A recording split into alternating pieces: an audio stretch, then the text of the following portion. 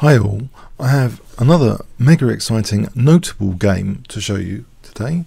This is of Lajos Portisch playing against the great Tigran Petrosian, who is of course a former world chess champion. Lajos Portisch playing white in this game. He was born in April 4th, 1937. He's 78 years old, Hungarian. He was born in Zalaegerszeg. I'll put that in the description of the video. He won the Hungarian Championship for the first time in 1958, and in 1961 he became a grandmaster. In 1960 he qualified for the Madrid Zonal, for the Stockholm Interzonal, which was to be held in 1962, where he came equal 9th. In 1963, that's 4 years before this game, he won the Halle Zonal ahead of Borislav Ivkov and Larsen, and advanced to the Amsterdam Interzonal in 1964. Where he came 8th. Over the course of his career, he qualified for the candidates 8 times and played for his country in 19 consecutive Olympiads. So it's a fantastic Olympiad player from 1956 to 1996. Amazing. He had another fine tournament finish, equal second with Tigran Petrosian after Anatoly Karpov at Milan 1975. At the Bill Interzonal 1976, that's the year of this game, he qualified again, equal second with Larsen, and went on to win the Portisch-Larsen candidates quarterfinal 1977 match. Sorry, the Bill Interzonal was 10 years after this game, not the year of this game.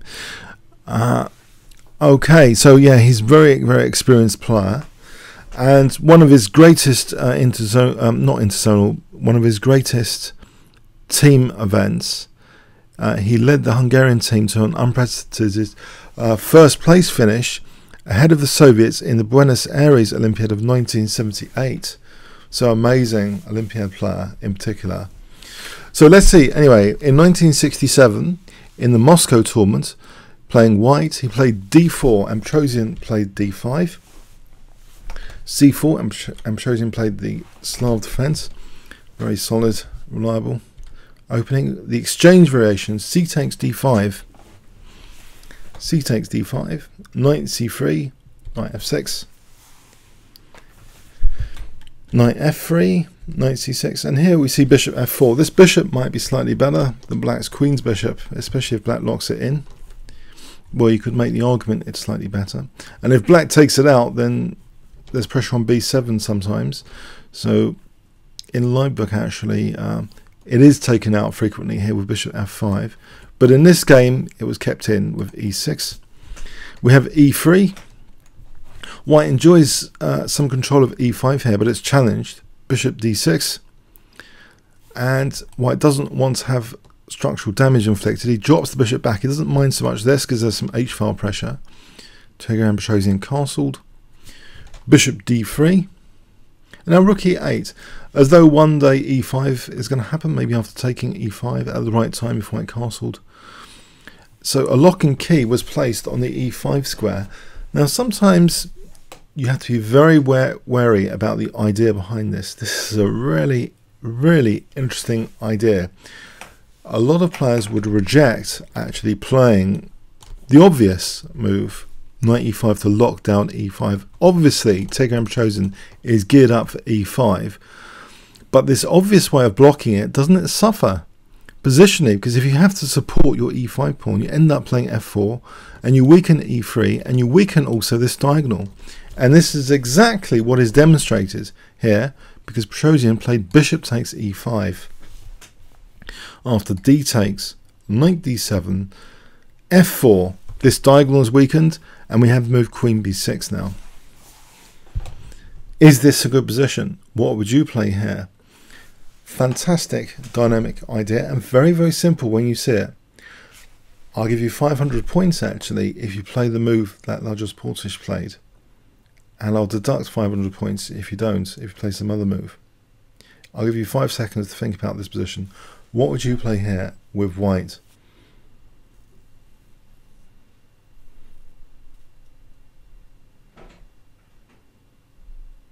Okay, white simply castled.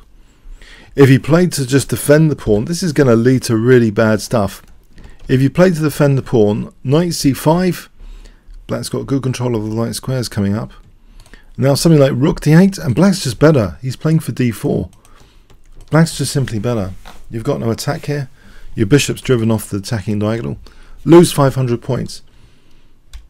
Let's try and learn the dynamic aggressive school of chess here. You just castle here. You give up e3. It's a tempo gainer, that queen. Let it come in. Let it take the pawn. Not only that, remember that white potentially is going for d6 here. It's slightly weak and afforded by that advanced e5 pawn. Nice outpost square. Petrosian did take on e3, check, king h1, and now took his queen back. What has this e5 pawn done though? It's dislodged the knight on f6. It's also supporting a knight to d6. But this element means h7. Why not just go for h7 here?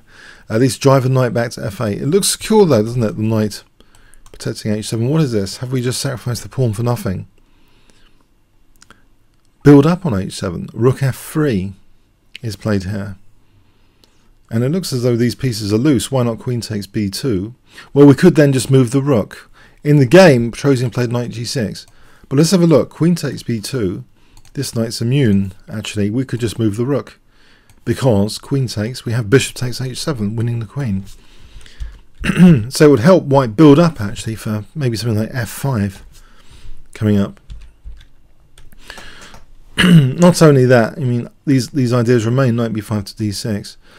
But, okay, at the moment, Petrosian's response to rook f3 wasn't extra greedy with queen takes b2, it was knight g6. Also, it has to be noted that if he plays another move, say he plays another, if we play a token move here, white's going to really arrange a tempo game, bishop f2, and then zap black with bishop takes h7. Here, this is bad for black. So yeah, black has to be careful. So the move Petrosian played here looks like a good defensive move, knight g6. Petrosian, of course, has a reputation of snuffing out any counterplay before it's even conceived, or any attacks before they're conceived. He rarely lost games, very rarely lost games. But here he's under fierce attack. Bishop f2, gaining a tempo for switching the rook in on h7. Queen d8. But yeah, before black can stop a knight coming to d6 with say a6, knight b5, getting into that d6 square. First installment, knight d6, and it also, of course, has some influence on f7. Now, Petrosian, famous for his positional exchange sacrifices, played actually bishop d7, hoping perhaps for knight takes e8. But this is an attacking piece. It's part of white's attack infrastructure. He didn't play it. If he plays it, it's a small advantage for white, but it's going to be a game. After, knight takes, pardon me, after knight takes, queen takes, it's still going to be a bit of a game. Black's pretty solid, actually.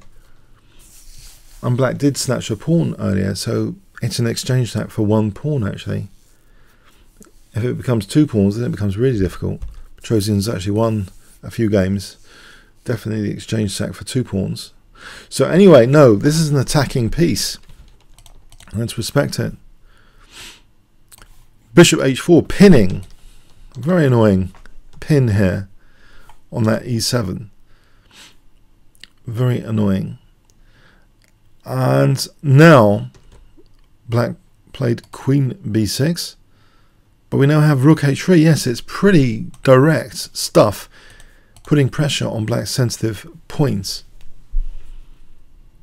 A lot of pressure. And how does black actually try and defend this? Threats being bishop takes e7, or even more subtle ones. Let's see. By the way, if black had played instead of queen b6, knight takes h4, well, of course, well, not of course, let's just have a look. Bishop takes h7 is mating. Here, this is a mate in 2. Can't play that. Knight takes f7, mate there. Or queen takes f7 on f8. So, yeah, we see this queen b6. Rarely has Petrosian, had to defend this sort of position. look at how many white attacking pieces there are. And this is from an exchange Slav. Is the exchange Slav such an aggressive system? We have h6.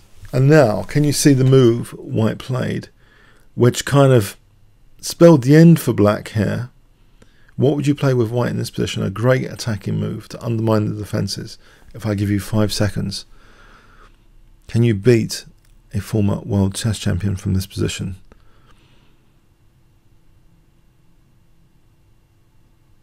Okay.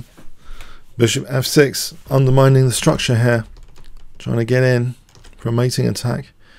Black has nothing much to do here. He took on b2, hitting the rook. And trying to get onto the back row, but now rook f1. And it really is a desperate position. This is just going to be absolutely murderous if g takes, you know, with the queen crashing through.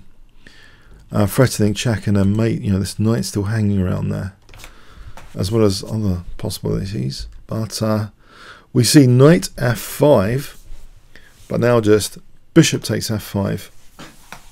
And Petrosian resigned. 24 moves. He was blown away. Exchange Slav. Have a look at this final position. We'll put on like a bit, sir. I'm pretty sure we might not need it too much. Takes. It's a mate in 4 actually. For the technicalities, it's actually here. Well, no, it's actually a mate in 3. Whatever black does. So we're threatening a mate in 2. With check and queen takes f7, if rook e7. Now here we just play bishop takes g6. That's the most incisive. Okay, and then that's end of game. Simple as that, really. Black's got no defense. Now I thought this game was interesting and intriguing. There's a very, very simple idea that you can afford a temporary backward pawn, the pawn on e3, as long as you've got the idea of giving it away, not defending it or dislodging all your attacking pieces. So the idea of the backward pawn was not to reduce white to total passivity. No, you just want to use it, throw it away, use it as a tempo gainer, install attacking pieces around the opponent's king. It's made to look really easy, and this is from an exchange Slav. I don't really want to create an interest in the exchange Slav particularly, but I'm tempted to use it now after watching this game, the exchange Slav variation, with the idea of locking down on e5, accepting a backward pawn, sacrificing it at the right time if black's greedy, and getting a vicious attack. That would be my cup of tea. Is it yours? I got something from this game. I hope you did. Comments or questions on YouTube. Thanks very much.